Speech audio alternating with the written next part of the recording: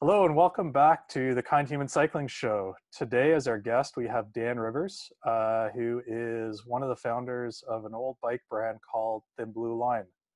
And Thin Blue Line is actually the first good bike I ever bought. I was about 12 or 13 years old, and I worked all summer saving up to be able to buy that. And I, along with a lot of my good friends, we all had Thin Blue Lines, which I, in later life, came to meet Dan and found out that it was somebody local who was making these amazing bikes. And so welcome to the show, Dan. Thanks for being here. Thanks, Gavin. Pleasure to be here, and looking forward to it. I love to talk about Thin Blue Line. Yeah, so tell me, I know Thin Blue Line just from a customer from when I came to it, but when did you start making the bikes? So in the fall of 1991, Terry Porter, I don't know if you know Terry, he works at ACS. He and I were at Interbike together, and we were walking around, and we walked into the Taiwan area, and there was a frame builder called APRO. And they were like, well, let us give you a quote on frames. So we said, sure. And they quoted us on frames, and we were like, wow, I mean, that sounds pretty amazing. So we spent the rest of the show shopping for components, and we ended up meeting a gentleman from Japan called Katsu Yamaguchi. And Katsu was a Japanese trade agent with contacts with Shimano and a bunch of other companies. So he talked to us, and it looked like we could build a bicycle at a competitive price, very competitive price, that would be top quality. So we went back, we sat down, we crunched numbers, we thought we'd spec it with Shimano, but Shimano said no. But that year just happened to be, which if it hadn't happened, it probably wouldn't happen. Suntour was coming out with a group set called XC Pro and XC Comp, and it was pretty awesome. I mean, it had grease guard, it was micro drive, so it was shrunk down, but it was a group that suddenly looked like somebody had something competitive for Shimano. So we spec'd the bikes with Suntour, and a little risky. I think the first year we did just, I think it was like 150 bikes. I think we did 100 Tangy MTB frames, and then Tangy Prestige frames, about 50 of them. So we came out, we spec'd them, we worked it out, we built these bikes, and they sold extremely well. The interesting thing about that is, before we were even had put our first one out, Shimano had found out that we were speccing with Suntour, and Shimano came to us and said, hey, we want you to use our components on your bikes. And we of course said, like, I mean, here we are, we're kids, we we didn't have tons of money. This was a huge project, and we couldn't afford to jump in right with Shimano at that point in the year. And we said, well, sure, like, we'll in the future we'll work with Shimano. So just by fluke, we were in the business. We had dealings directly with Suntour and Shimano. We kept with Suntour for 2 years, but unfortunately, the XC groups had a few little problems, which were, it was just the rear cassettes, the cogs would snap off, which didn't happen often, but occasionally, and it kind of gave the group a bad name, and people just wanted Shimano. So our bikes slowly switched to Shimano. But that's how we started. It was just kind of a fluke, and it turned out to be quite a fun fluke. So that in addition to the bikes, you guys already had the bike shop, right? We had the bike shop, yes. We were, and I came from a background of sort of engineering. In fall of 1980, I graduated from university, and I worked with a gentleman in sailboat industry, and he wanted to open a shop up in Toronto. And I said, well, if you wanted to do it, I would be willing to be your partner. So we became partners and opened up Silent Sports in Toronto.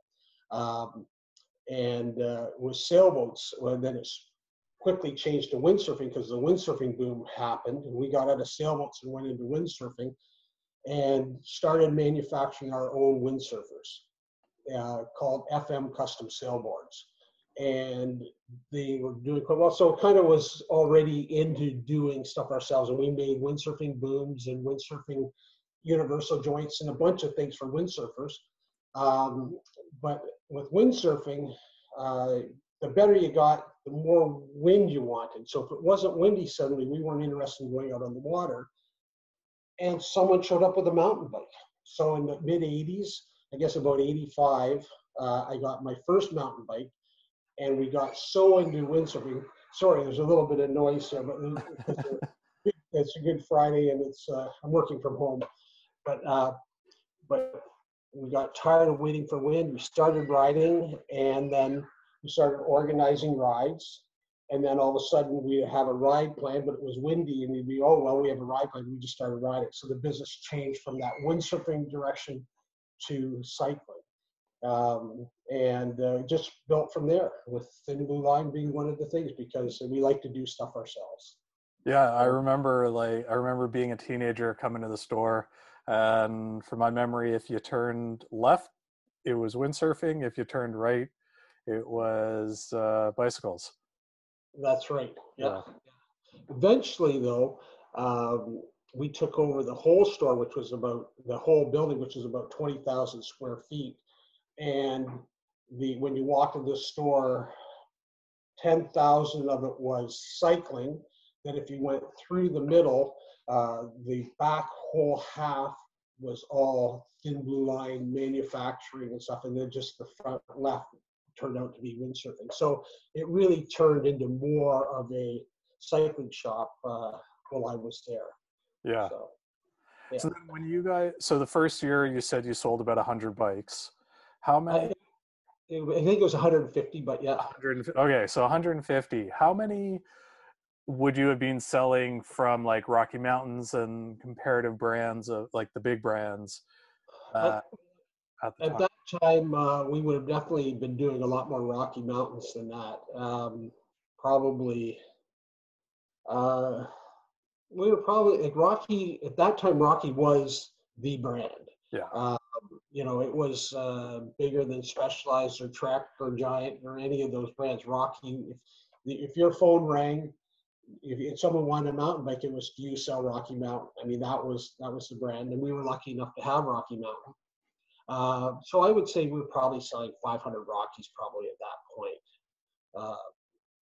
You know, we had other brands. We had Specialized, we had Specialized, we had Trek, we had Giant, we had all the brands, but Rocky was definitely the number one at that point. Yeah, I remember. So I remember when I bought my TBL, I came into the store wanting a Rocky Mountain because that's what the guys that I looked up to at school, they were riding Rockies. And I came in and I remember talking to somebody and they said, well, you can get the Rocky Mountain or you can get this Thin Blue Line. And it was the Thin Blue Line had like better gearing.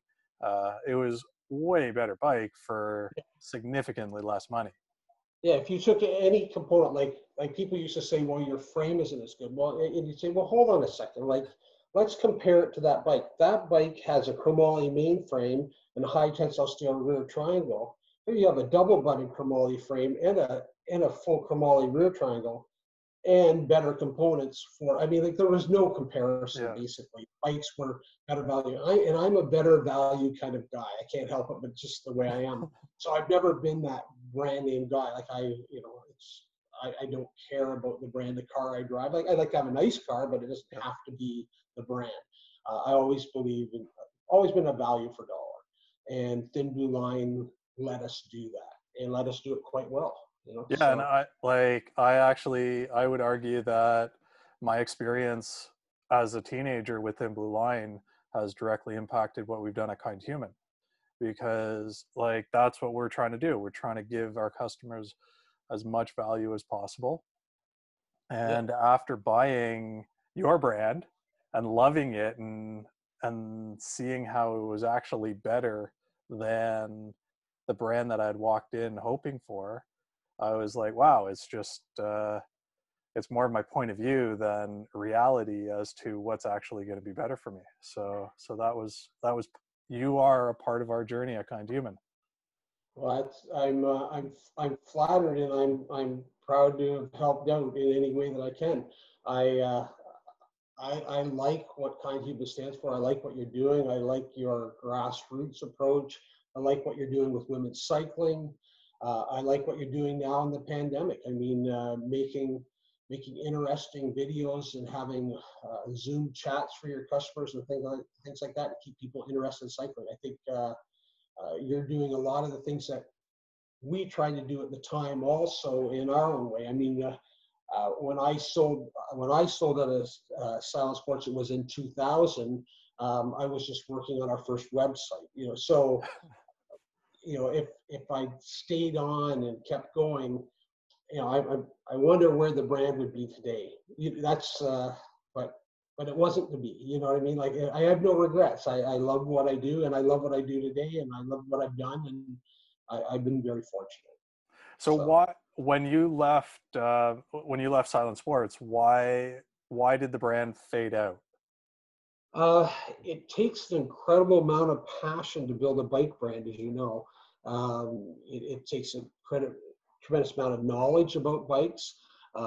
Just speccing every part and component is the average person couldn't imagine the number of different bottom brackets you have to choose from to put a bottom bracket in that bike, and then picking the right gearing and the right parts and the rims and wheels and having it all put together. It's a huge job that, it's without passion, it's way more work than you can handle. So when I left, the year 2000 bikes were, the year 2001 bikes were already figured out and going. So they did 2001, and then they kept it for one more year after that. But I think it was just too much for them too much work if you didn't have an investment into it. And as Okay. you know, you're invested in KindHuman, and it's super important. Without passion,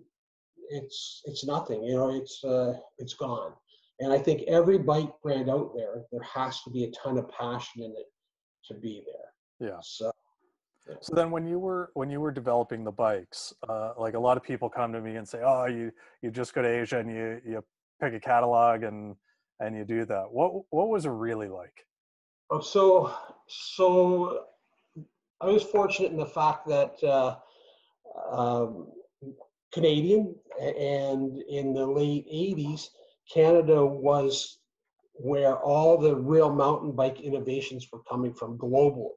So we had a company called Rocky Mountain who was making slanted top tube, because all the American bikes had these flat top tubes like a road bike. They had certain geometry, long chain stays. They rode like tanks.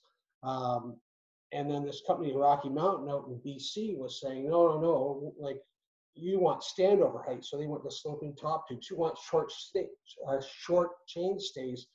So this bike handles really well. They really thought about the bike and came together. And then there were some other brands like Brody, who was doing this hand-built higher quality. Well, Rocky were high quality, don't get me wrong. They had Krista Kerf making frames for them. They had, and I forget Mr. Bailey's first name, but a fellow by Bailey making hand-built frames too. So they had some really top frames, but they were more mass market.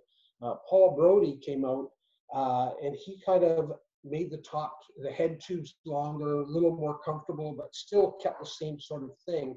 I was fortunate enough to have a Brody Romax in 1989, which was one of my favorite bikes ever. I actually just posted it on Instagram just yesterday, I think, or today. Today, I think I actually posted a picture of myself with that bike back in 1989.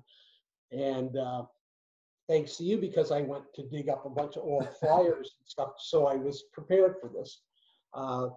And the Brody was great for some people. Like, I'm not super flexible.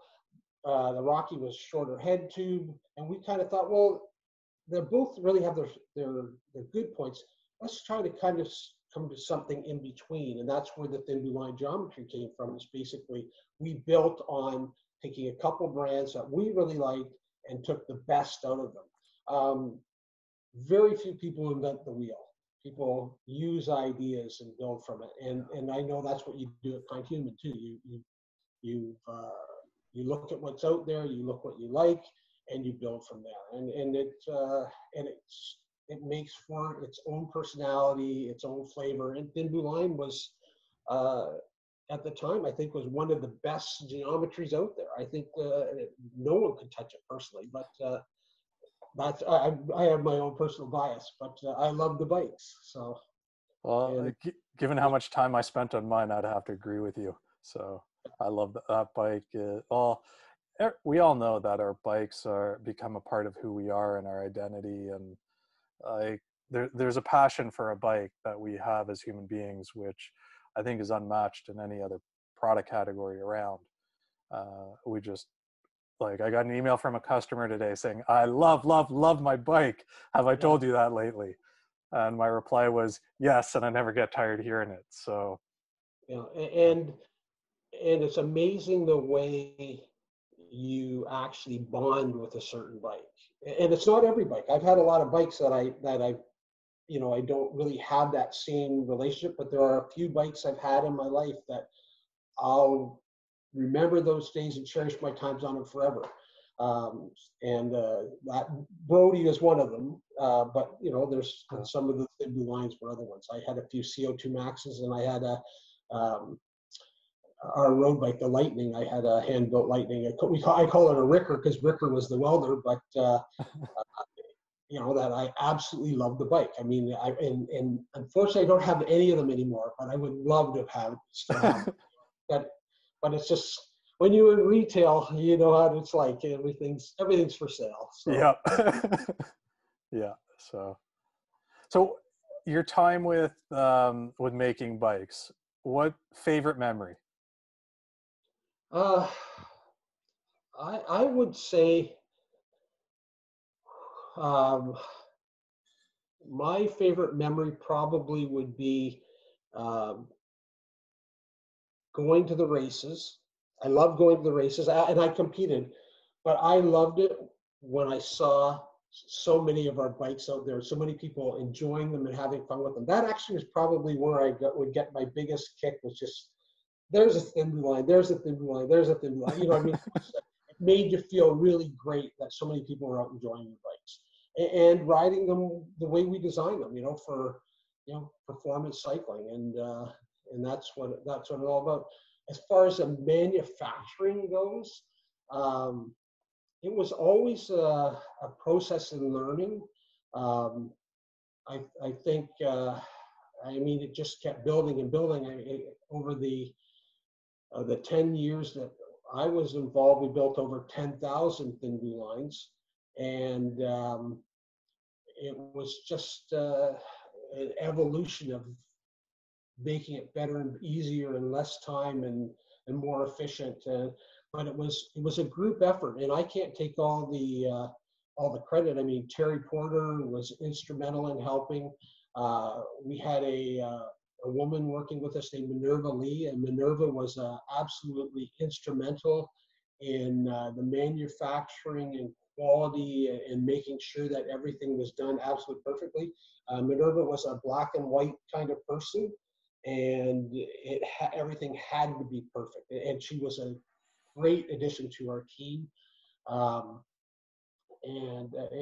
there was a lot of people involved, and I mean, when we started building frames, which turned out to be virtually impossible because you get a person trained welding properly, and then you'd lose them. Yeah. So I really believe that if you're going to actually manufacture frames yourself, you have to be the person doing it. So that's why a company like Paul Brody could do it, because he was building them himself. These little small boutique places, sure, they can do a great job, but if you're depending on other people to do that, Unfortunately, in the bike industry, it's hard to pay someone what they can get if they go out and use their skills elsewhere. Yeah. So the frame building, we did it for a few years, but it just was impossible to do that profitably. And honestly, like we had the Kerf make CO2 max frames at one time. Our we used Toyo factory in Japan for a few years, which was the same factory that the P series Ritchie bikes were coming out of. Like we had some like our titaniums were made by Sandvik, but it was all to our geometry, our spec, our everything. So it was, they were our bikes, but I think it was better if you depended on someone who was specialized in that area. But our main mass of bikes came from April, which is it is still a high quality manufacturer of frames in Taiwan. But the higher end stuff, yeah, we used all sorts of really cool companies and dealt with some pretty neat people. So it was a pretty great experience. Well, that's wonderful to hear. Yeah. This has been a real treat for me, being able to walk down. I'll give you one last good. Yep. I'll give you one good story here. I was working in the shop one day, and someone calls me on the phone. I go to the phone, and I pick up the phone, and it's like, "Hi Dan, it's Tom Ritchie," and I'm like, "Who is this?" He goes, "It's Tom Ritchie." I go, "Get out! Like, who really is this?" He goes, "It's Tom Ritchie," and I'm like, Tom Ritchie, like this, he's like my hero. You know what I mean? Like there's a guy who was building the latest cutting edge chromoly frames going at the time, and he was phoning us, talking to us about speccing some of his parts on his bike. I mean, like it was just like some of the industry was so small, but it was pretty amazing. You know, it was just, you never know in this industry. Yeah. You never know who you're gonna cross paths with. That's an awesome story. As you know, we spec Ritchie parts on our bikes, Yes. and I'm still waiting for the call from him. Yeah. I think Tom's probably, yeah, I don't know. But he certainly does a great job on parts. I mean, they're still cutting edge, lightweight, quality, well thought out pieces. I mean, Tom Ritchie definitely didn't sell out. He's kept his, kept to what he believed in, which was always performance. And yeah, no, he'll always be a hero of mine. That's for sure. Yeah, like we share a common hero there, because he's the man. Yeah. So yeah, and yeah. So yeah, I don't know. Any other questions? I guess I don't know. Yeah, no, I think we're out of time for this Okay. show today. Thank you so much for being here with us, and just for my own interest, you've given me a lot more insight into something that I thought I knew something about, and it's a great example that when we think we know something about something, there's always so much more behind it. So Yeah. thanks for being with us today. Well, thanks for KindHuman. I think what you're doing is amazing, and I hope your customers appreciate what you're putting into it, because here you are in the middle of a holiday, spending an hour with me, letting me have a great time talking about what I love. So. I love what I do too. So thank you for being here with me. Okay. Well, thanks, Okay. Gavin. Yeah. Have a great day. Thanks. Yeah. Bye.